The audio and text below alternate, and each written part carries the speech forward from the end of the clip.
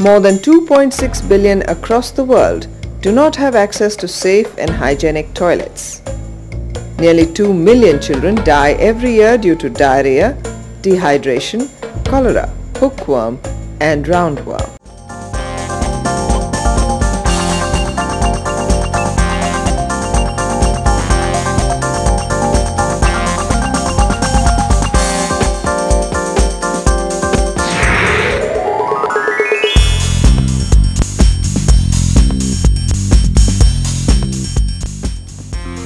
Energy is the source of life on planet Earth, and this energy is available in various forms such as thermal, solar, nuclear and bioenergy.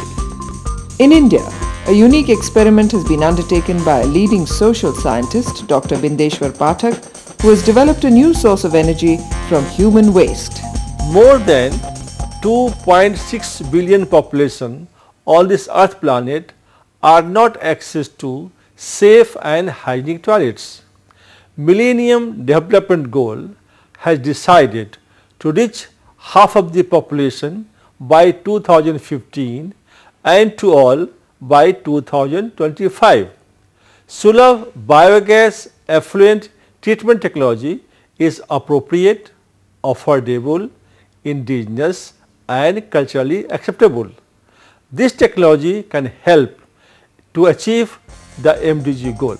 In this technology, the public toilet is connected to a biogas digester where human excreta is collected through the gradient passage in a biogas plant where it decomposes to produce biogas. This biogas can be used to light a mantle, to warm the body in winter, to cook food, to generate electricity and meet the energy requirements of people. मैं biogas पर रोटी बनाती हूँ, बहुत ही स्वादिष्ट होती है। मैं biogas से लैंप जलाता हूँ। The effluent is allowed to settle down in an overhead tank and then pass through sand filters, activated carbon and finally ultraviolet rays to make it colorless, odorless and pathogen free. The biochemical oxygen demand is brought to less than 10 milligrams per liter so that it can be used for agriculture, aquaculture, horticultural purposes or discharged into any water body without causing water pollution. The effluent is an excellent fertilizer rich in nitrogen, potassium and phosphates.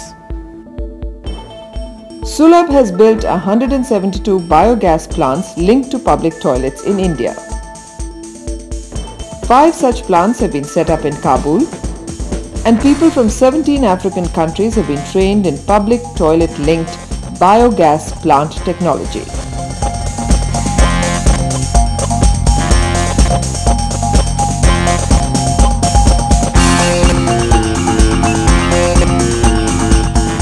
The energy requirement of the world's biggest toilet complex at Shirdi is met by a biogas plant.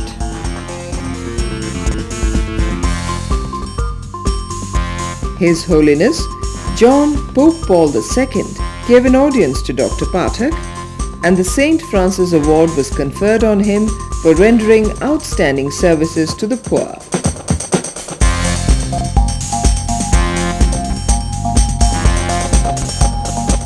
This biogas technology can be replicated across the world to serve housing colonies, high-rise buildings, hostels, colleges, hospitals and hotels. With this technology, which is environment friendly, we can hope for a cleaner, greener and healthier world.